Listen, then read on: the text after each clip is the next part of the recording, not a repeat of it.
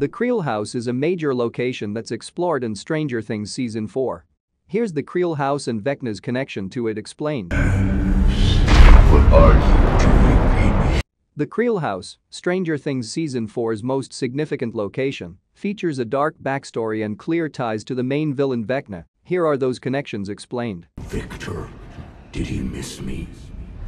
Stranger Things Season 4 picks up directly after the events of the Season 3 finale. Mike and the rest of his friends remain in Hawkins, sans the Byers family and Eleven, while Hopper is stuck in a Russian prison that's forcing their prisoners to fight a Demogorgon. The atmosphere evoked by the Creel house is highly reminiscent of Mike Flanagan's The Haunting of Hill House. Flashbacks show the home in a much more picturesque state as the Creel family move in 1959. The family of four includes Victor, Virginia, Alice, and Henry. Things obviously don't go well for the Creels, as their story tragically ends in a double homicide, with Victor being blamed for the murders and Henry put under Dr. Brenner's care. In Stranger Things Season 4, Robin, Nancy, Lucas, Dustin, Max, and Steve break into the creepy Creel house, searching for clues about Vecna and how the house has been related to a string of recent visions. Maybe he's like a clockmaker or something? The Creel house has a major connection with Vecna and the Upside Down, which is finally revealed in the Stranger Things Season 4, Volume 1 finale. The Creel house is Vecna's HQ, as discovered by Dustin and the gang. The Creel house is Vecna's headquarters, with Vecna currently stationed in the Upside Down's version of the house.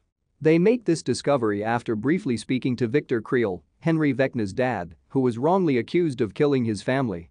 Dustin, Max, Lucas, Steve, Nancy, and Robin investigate the Creel house in Stranger Things Season 4, Episode 5, Chapter 5, The Nina Project. They find flickering lights in the home, and they're able to track Vecna's movements in the Upside Down. Just because he's camped out there, though, it doesn't mean that Vecna is limited to that location.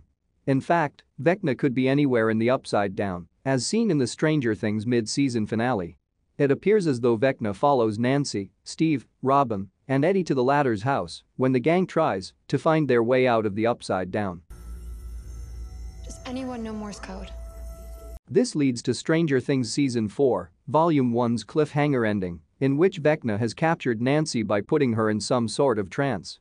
He also can communicate with others in the regular dimension from the Upside Down, which is shown throughout the season.